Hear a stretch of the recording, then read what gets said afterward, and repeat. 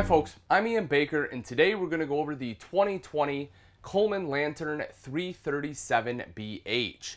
This is a fantastic bunk model. You have a slide in the bunk room, plus dual opposing slides here in the main living area, which not only help to open it up, but also allow for a kitchen island right in the center. Let's actually start off right here on that kitchen island. So a couple of great things about having it. The first one is the fact that you get all this additional prep space, which is why most people like it. The sink is located here as well, high-rise faucet. Because you have the seamless countertops, it allows for the undermount bowl with the large bowl on the left, smaller bowl here on the right. Nice clean look to that sink, and it's the preferential setup for washing and rinsing dishes. You also have electrical outlets on both sides if you need to plug anything in, and plenty of storage right up front. On one side, you have a bank of 4 drawers. Nothing huge, but it'll suffice for your flatware, some of your other utensils. The bottom drawer here is a little bit deeper than the other 3. And then storage underneath the sink. You'll see you have a built-in shelf also. Underneath there is enough space for a small trash can. Moving around to the kitchen slide out, you'll notice the Norcold fridge freezer combo. Open that up for you so you can take a look at the space there. There is plenty of room. This unit does run off both propane and electric and also has automatic switchover. Taking a step a little bit further back, you see more big countertop space right there.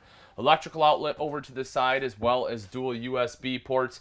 You'll see that the backsplash is actually a panel. It's not just a sticker they stuck on the wall, so that way it is a little bit easier to clean. If you ever need to replace it or you want to put, like a tile backsplash up or something, you can certainly do that as well. You will also notice the recessed 3-burner cooktop with the glass cover. Simply fold that up and back. This, of course, kind of helps double as another backsplash there. Opens up your 3 burners. The knobs do light up, and you have an oven underneath if you want to do some baking. Plenty of storage underneath, including right here you have big storage for pots and pans. 2 more additional drawers. You will see these ones are much deeper than the ones in the island. You also have storage right up top, microwave, and then a hood with both a light and a fan. And then midship is this kind of like little bar top area, which I really enjoy.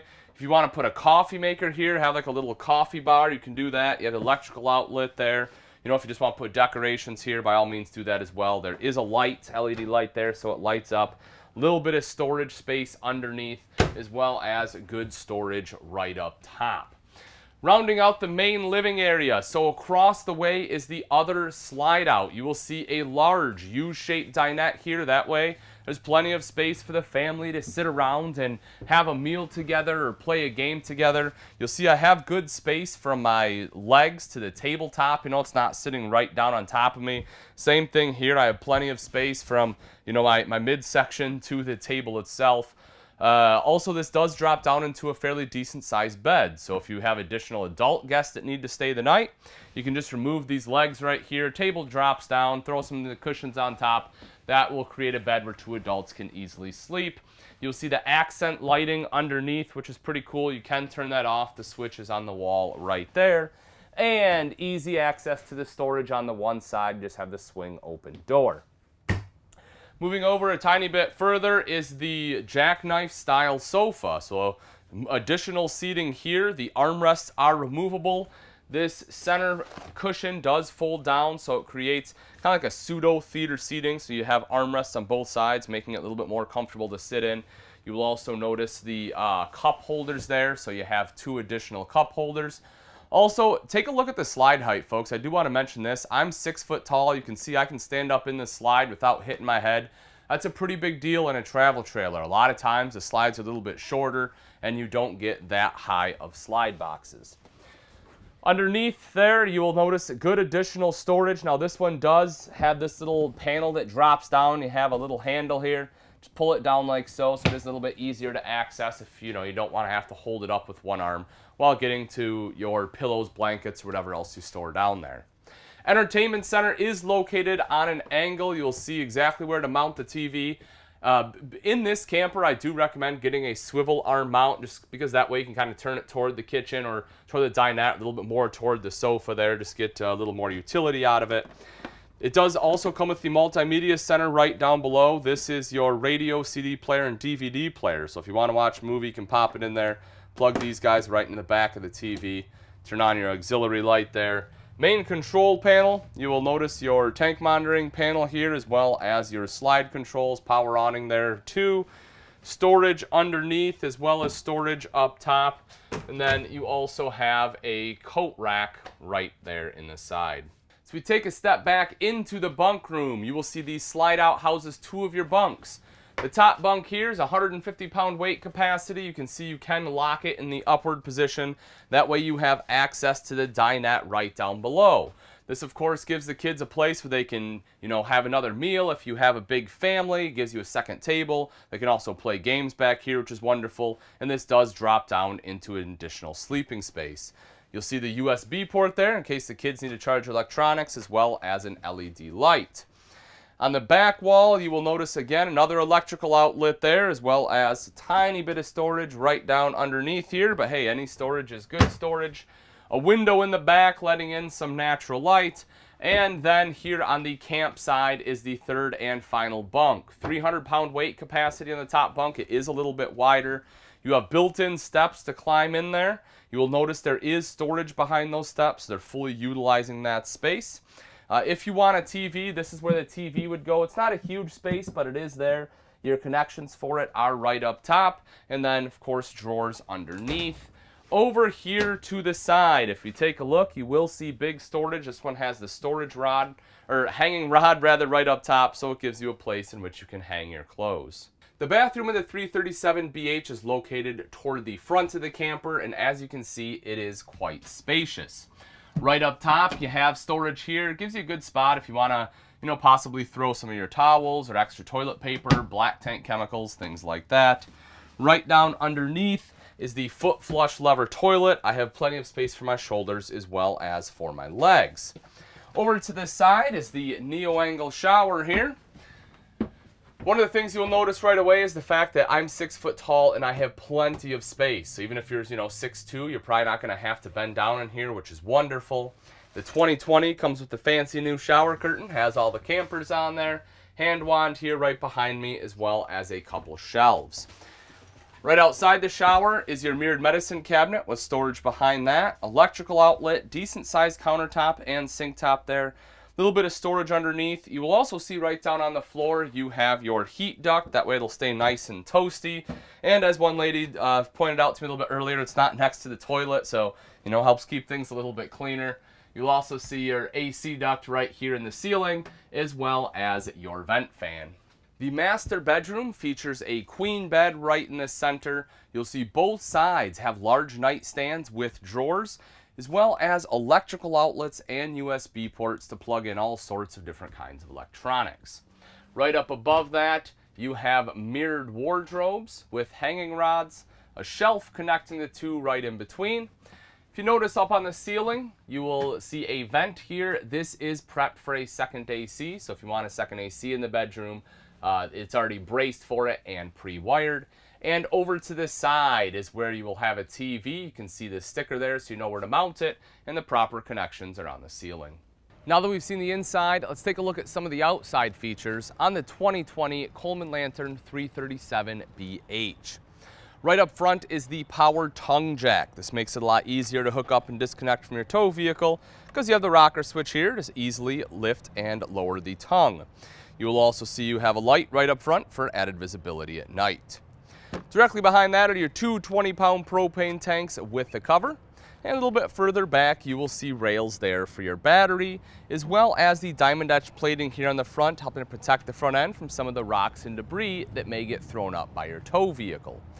As we come around to the side, you will see this one has solar prep. So if you want solar, simply buy the portable panels, plug it in right there, and it will trickle charge your battery. For the pass-through storage, it is magnetic, so it sits there just like that. You don't have any plastic tabs or anything or clips that are going to break off if the kids forget about it. And if you take a look inside the pass-through, you will see that it is quite large. You have the same size door on the other side. you can easily fit some of your larger chairs and grills in here. You'll notice the fresh water inlet is located right up front. So if you plan on going somewhere you don't have city water hookup, you want to make sure you fill your fresh water tank, and that will be the place to do it. This unit also comes with power stabilizer jacks. This front control here will control the front two. There's another one in the back to control the rear two. Now bear in mind, folks, that these are not auto levelers. They are just stabilizing jacks. So you want to make sure that you still level the coach out using blocks. Then once you get it there, you can lower the stabilizer jack so the coach isn't rocking when you're walking around inside. One of the things you can also kind of see underneath here is that this one does have a fully enclosed and insulated underbelly, which will help keep things a little bit colder, or sorry, help keep things a little bit warmer in the cold climates, as well as hopefully keep out some of the critters and stuff in the off season. Power awning on there, touch a button to roll that out. Same thing to have it go right back in. It does cover your entrance as well as the slide out here. Has a LED light strip so you have light at night. And directly underneath are two outside speakers, which are controlled by that multimedia center inside. But that unit is Bluetooth capable, so that way you can sit right out here and be able to somewhat control your music. Electrical outlet, outside shower with hot and cold water access, and black tank flush right above that to help wash out your black tank so you don't have to stick a hose down your toilet. You'll see the LCI solid steps on this camper, and they are exactly that. It's a very solid step system. Folks, I'm over 200 pounds. You can see I can bounce up and down on here, and the steps hardly flex.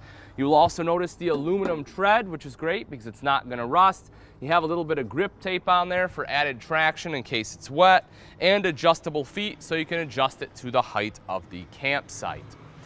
Making our way to the back, one of my favorite parts about a bunkhouse, of course, is the outside kitchen, and that's exactly what you have here.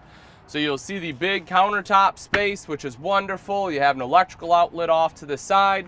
You know, I've seen some people that, they kind of build like their own little bar out here if you want, because you have the space to do it.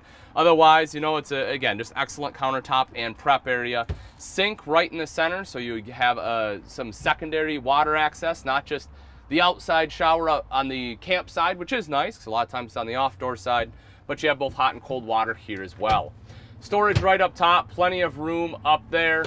You'll notice your light there as well, so if you need to see things at night. A couple of drawers here. These are full extension ball bearing drawers as well, so you get that full extension, they're not stopping right here, which is, again, great to have in the outside kitchen, not just on the inside. And then your fridge. This is obviously what most people want the outside kitchen for. It's where you're putting all your beverages, your condiments, everything else right out there. As far as cooking, you will see there's a propane quick connect right down underneath. You have the grill arm on the back here, so that way you can fold your grill right around, or if you have one that you preferred, you can obviously hook your own grill right up to that quick connect. Your city water inlet will be located right in the back, so if you have city water at your site, that's where you'll plug it into. Cable inlet right over on this side. Right up in the top center is the backup camera prep. So if you want backup camera, having the prep makes it easier to install, meaning it will save you money on labor. You'll also notice a square tubular bumper, which is a great spot to store your sewer hose. And right around on the other side is your 50 amp detachable power cord. Again, this one takes a 50 amp because you have that second AC prep. All right, folks, and that wraps it up. Again, this is the 2020 Coleman Lantern 337BH. If you're interested in this family travel trailer and you would like price and availability, simply click on the link in the description. Thanks again for watching. I'm Ian Baker, and let's go camping.